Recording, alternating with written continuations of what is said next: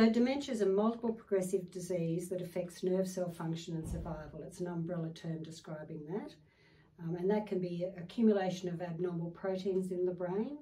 It can be inflammation in the brain or reduced blood flow to nerve cells in the brain, or it can be a combination of all of those. And that results in decline in brain function. So that's our memory, it's our thinking, and it can be our behaviour.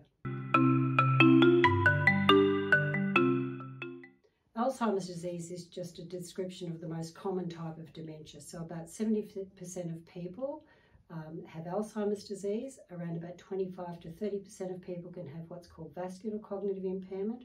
And there are other types of dementia like Lewy body dementia and frontotemporal dementia, which are less common.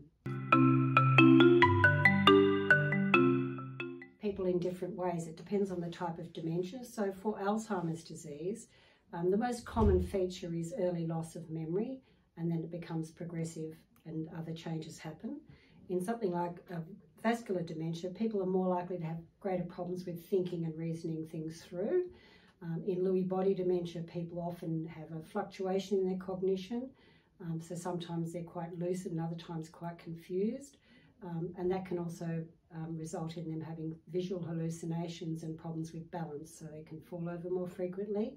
And in frontotemporal dementia, there are two different main variants. One is behavioural and one is language. So people with the behavioural variant often have great difficulty managing their behaviour, controlling their behaviour, and people with the language variant have difficulty with speaking. So it really depends on the type of dementia, how it actually presents. So lots of reasons we're hearing more about dementia in the media. It's more socially acceptable to talk about dementia now, which is a good thing. But also as our population ages, and age being one of the greatest non-modifiable risk factors for developing dementia, more people are actually getting dementia. It's now the leading cause of death in women in Australia, and it's also the leading cause of disability.